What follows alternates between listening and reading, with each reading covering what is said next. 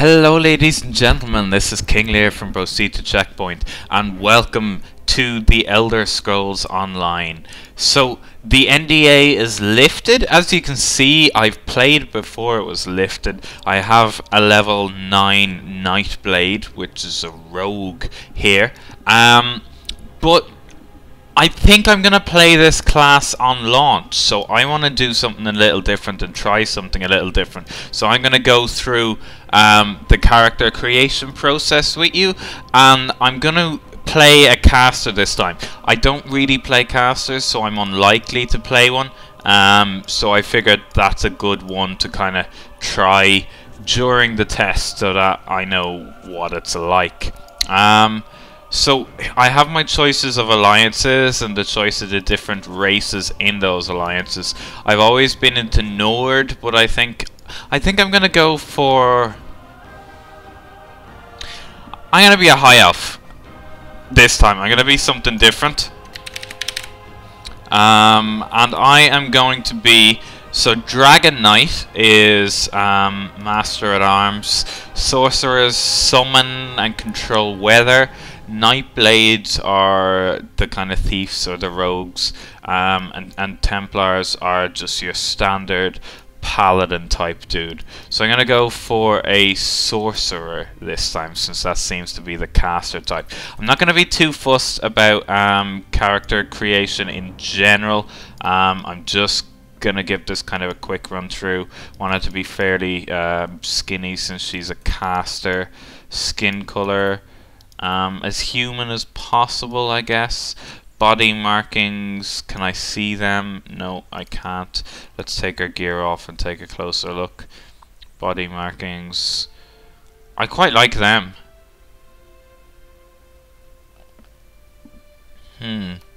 Actually, I like them. Subtle. Lock. Upper body size, not really all that bothered. Lower body size, not really all that bothered. Pretty happy with those as it stands. So you can choose your different gear as well. So this is her with no gear on. This is her with the novice gear on, so kind of starting mage gear. And this is end game gear. So face. Let's go back to something. Yeah, there we go. So her face, I'm gonna go for soft. Voice, not really all that pushed on. As I said, I'm not putting too much effort in here since this is only a beta test and we're gonna lose these characters. So I like that hairstyle. I'm gonna keep that, and I'm gonna keep the hair color as well. Let's see what adornment options we have. Plenty of customization choices. As you saw, I'm not paying much attention to the vast majority of them, but there are a lot of them there. If you wanted to go into detail and put a lot of work into making your character stand out, that's definitely something you could do. Oh, I like that. No, I like that. Head markings, makeup and things like that. What have we got? I kind of liked the half a face one, the two-faced type one. Yeah, I'm gonna go back to the two-faced type one, wherever that was. That was back here somewhere. Yep, I will have you. Eye color, pretty happy as well.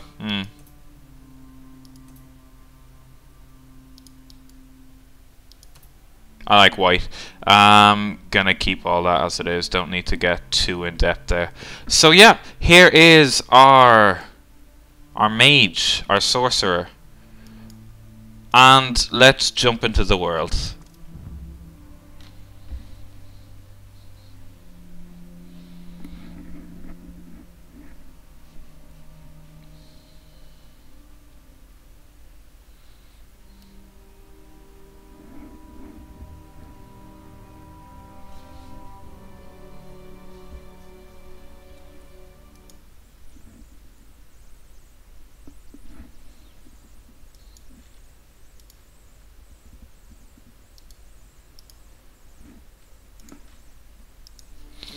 Okay, so starting. This is the tutorial here, so it's gonna want me to search the cell.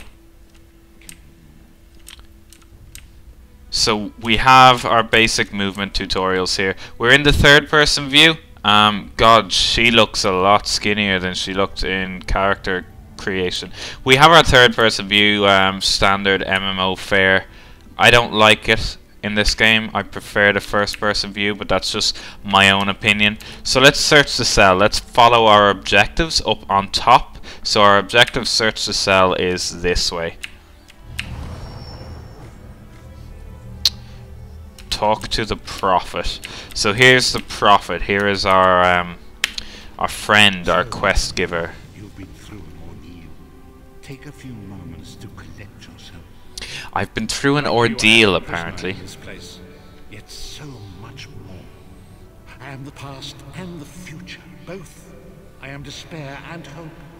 The tapestry we weave is a complex one. You cannot hope to see its pattern in its entirety. Not yet. Okay, so what does he want from me? And I, in turn, must rescue you. You must escape from this cell, take up arms, and protect yourself. Then find Lyrus Titan. Okay.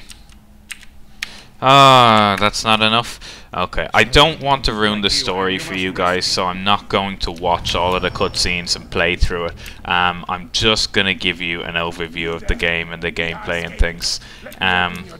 So apologies if you're really into talking to everyone.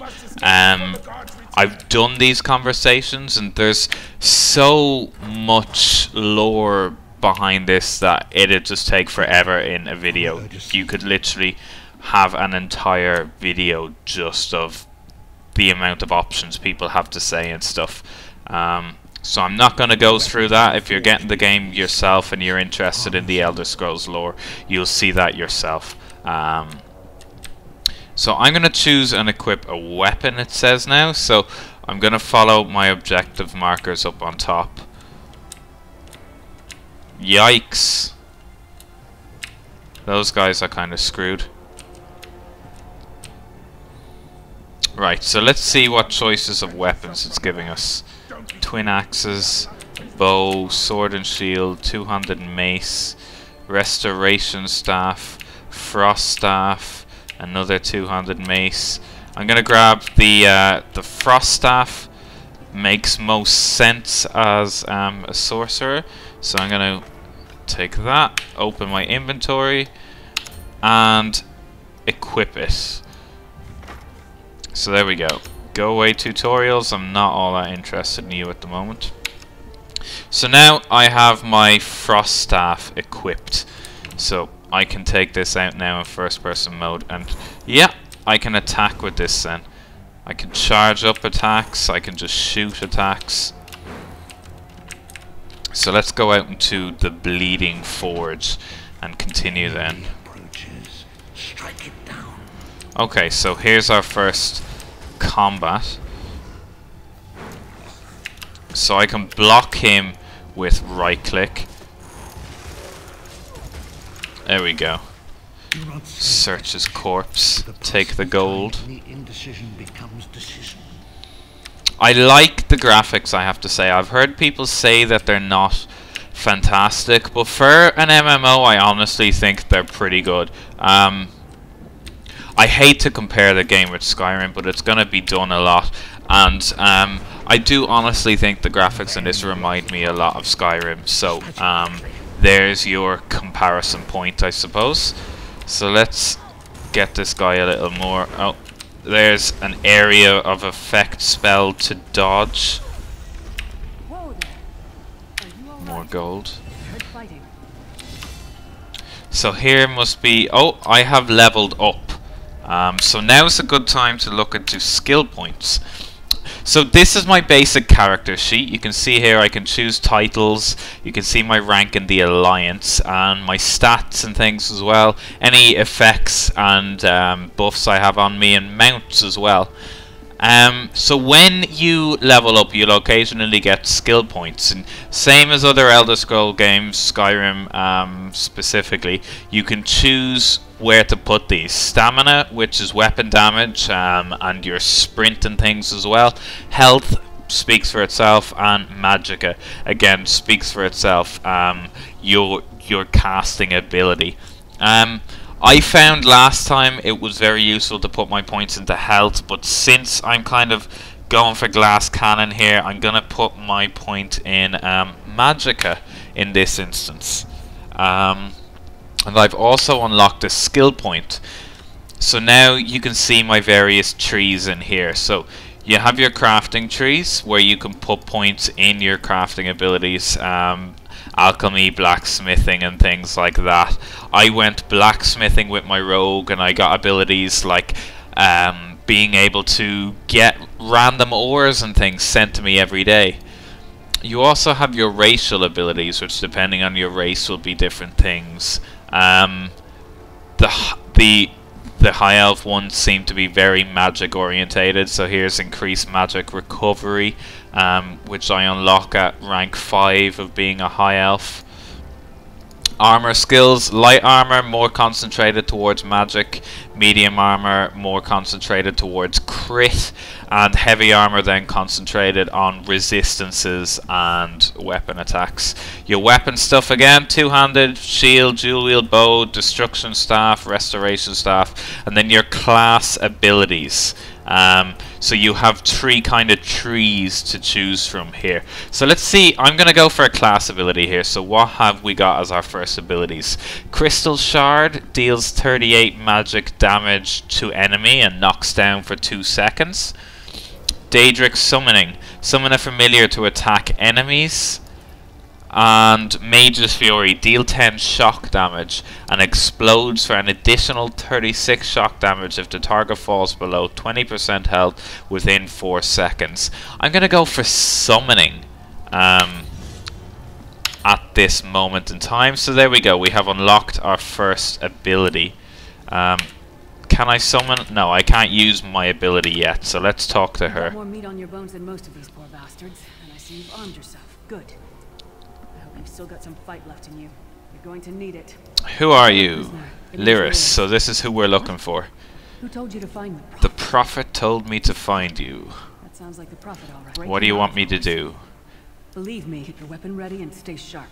This place is full of surprises. Okay, so we have to help break the Prophet out of this prison. Sure you do. As you can I'll see, answer them as best I can. even though we have our quest objective updated, we can go in even deeper in this conversation and find out a lot more about her and the lore behind this situation if we wanted to. Again, it's not something I'm going to cover in the video, but that is an option, and every conversation branches out into there. So we are going up here, I guess. A mighty and noble warrior. Trust in her. And okay, so you can see my stamina bar down there in the bottom right as well is wearing down as I run around, so my sprint is going to bring that down. If I was a warrior or a thief or something like that, I can't remember the class names, so apologies for referring to them by whatever is closest. If I was one of them, my stamina would be wearing down with attacks also. I still can't summon... Oh, I can summon a familiar. I had them bound wrong. Okay, so this is our little familiar guy. Let me rebind my controls for a moment.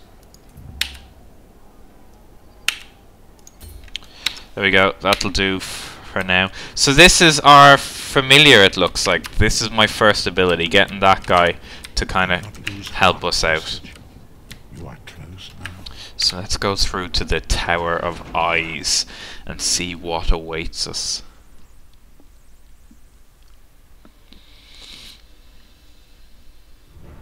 We made it. Okay, so optional objective, talk to Lyris, not all that bothered.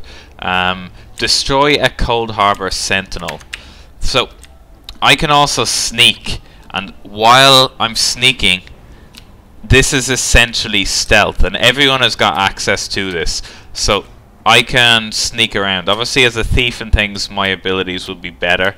I'll be able to sneak more, but while I'm in this mode, other players and NPCs can't see me unless I get close enough, obviously. So let's... No, I didn't get that guy. Let's get this guy over here, this flame Atrian Arc. Although that's not what I'm supposed to be killing, is it? So if we look towards our objective, we can see on top of the screen there, it says that the objective is above us. So we need to go towards that then.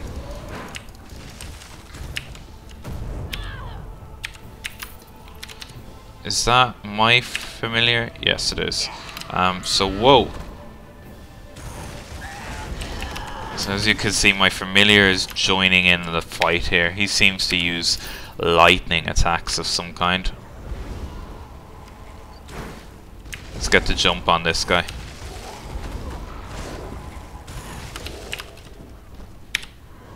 Getting plenty of gold off these guys.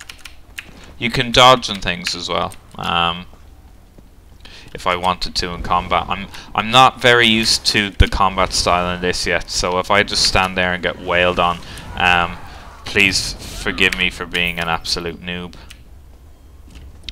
Right, so I guess this is the Cold Harbor Sentinel then. This gigantic eyeball looking dude.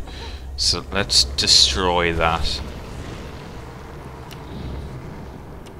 There we go. So now while he's blinded, we must get to the Prophet's cell. Let's find the Prophet's cell. So that is below us. Hurry. Let's get this guy.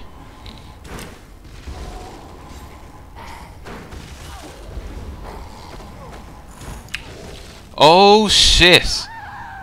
Ho ho ho ho ho ho! Oh shit! That was dodgy. So I almost died. So the Prophet cell, it looks like it is this way. Is my familiar still around, or is that gone? No, there we go. I have him back. So I guess this is the Prophet cell up on top of the hill here.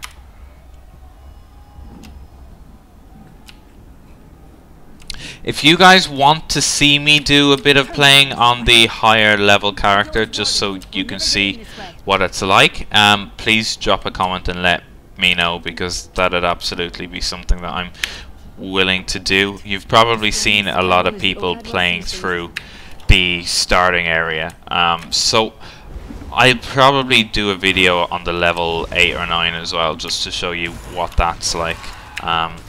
That's as high as I've gotten, so I can't really show you much further than that. So let's talk to Cadwell, whose voice you may recognize. Very famous British actor. So he is telling us how to get to the Prophet's room, the Prophet's cell, and that is through here. And let's attack this guy with our frost staff. Loot some more gold. And enter the Undercroft. So here we are in the Undercroft. Skeletal warrior. Our familiar doesn't seem much use, but then as combat gets tougher, I suppose he'll probably be more useful to us. Now I know, there we go. I was gonna say I know for a fact there's traps in here to dodge. They also have chests and things to search. Haha, you idiot. They also have chests and things to search in here. I Obviously, other people are likely gonna have got there first in a lot of cases, but if you do find a chest that hasn't been picked open by other people, just like in Skyrim and things, there's plenty of rare stuff to be found by kind of opening the chests and exploring in them. But where are we going? Enter the Prophet's cell, which is above us, so I'm gonna go this way.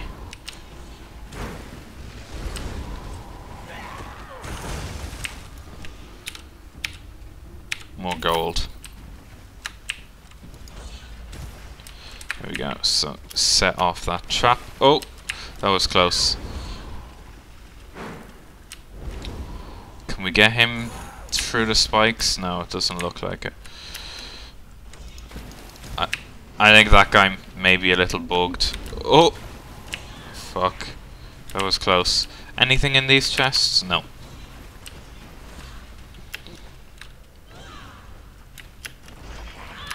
Where am I going? Oh, that was me standing in a trap like a derp. Here's a chest. What can we find inside this chest? Gold, forgotten iron axe, and a lockpick. There we go. And ho ho! He woke up.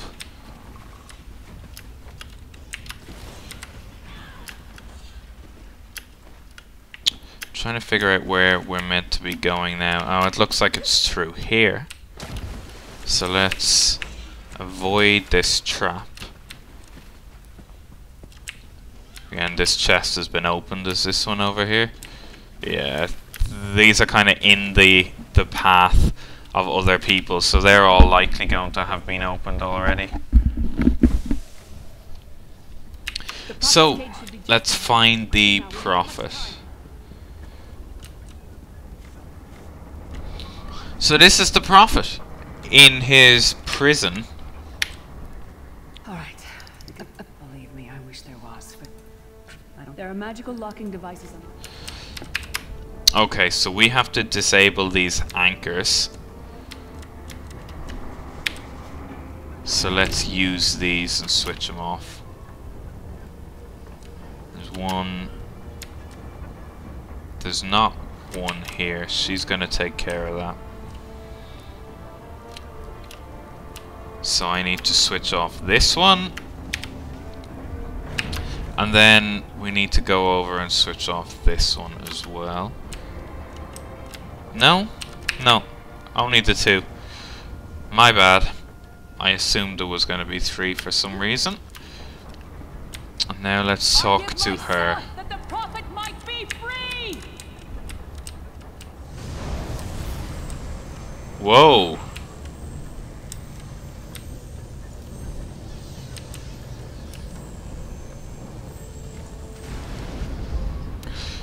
So she has traded places with the ugly, blind old man. Thank the divines you are safe. There is that at least. There sacrificed everything that we might go free. Her sacrifice must not be in vain. I wish that were possible. That is the name. Okay, so we can't take her with us. So we have to enter the anchor mooring to get back to the realm of normal people. Which is... Why is the objective marker on him? Ah, here we go. Enter the anchor mooring up here.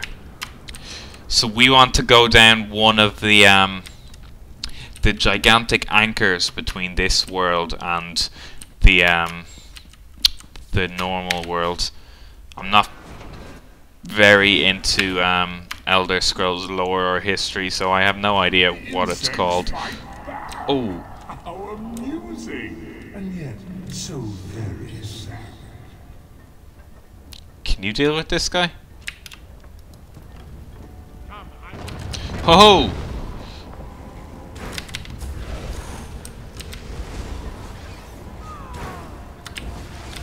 Right, so let's try and wail. Oh! So let's try and wail on this guy then.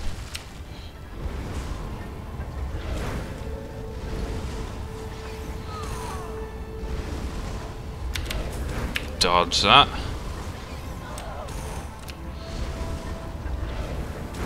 As long as I keep moving, I seem to be okay here.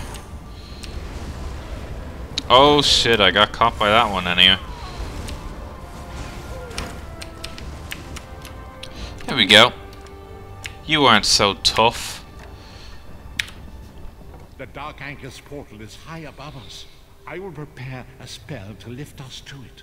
But first you must reattune yourself to Nern in order to regain your physical form. To do this, you will need a Sky Shard. Okay, so I need a Sky Shard. That carries the essence of Nern. Now Sky Shards are spread all across the world. And they're kind of a rare thing to hunt. When you find one, they'll give you a skill point, and each area will have a certain amount of them. So if I use this Sky Shard now, it should... Yeah, for every 3 Sky cards you collect, your character will gain an extra skill point. And hints can be found in your journal. So the journal has lists of quests, lore as well, lore libraries. You can go along and collect books in the world and read them from here. 297 books. And also your achievements and things as well in here. And the achievements has a Sky Shard section which will tell you. So there's 16 in Cold Harbor, there's 16 in this area, and will give you some idea where they are. So you can collect all the skill points and improve your character more. If we are to return to our own realm, we must act quickly. First, you must activate the anchor. I can sense the dark energy. There is no way to know. Okay, so I need to activate the anchor devices. So let's switch on this one. And let's switch on this one. And then wait for the prophet. Your children are lost in the Whoa. fog between worlds. They cry out for mercy. Hear my voice, Akatosh. I require your strength. Let the way be opened. Nope, Let these didn't do anything. souls return home. Let the will of Moloch Baal be denied. This is an awesome looking little cutscene here. So approach the portal. Let's escape to Tamriel. Oh, where are we going? We are getting sucked up into space. And that, ladies and gentlemen, was the tutorial for the Elder Scrolls Online. Just a very basic introduction to the game, how to move around, get you your first weapon, and get you your first ability, and just kind of set up the story. I'm sure you've probably seen other people do that part before, but hopefully if you haven't seen it, you've enjoyed it and it's given you a better idea about Skyrim. I am going to have a couple more videos this week because I'm going to be playing a bit more over the beta weekend. So if you're still interested in Elder Scrolls Online, you're not sure whether to buy it or not, you want to see a bit more about what it's like, hit that subscribe button and subscribe to the channel, because we're going to have a couple more videos coming out over the week to give you a better idea of the game. I'm going to stick to this character and I'm going to progress it just that little bit more, get some extra abilities and show you what's going on. So thanks for watching, guys, and take care.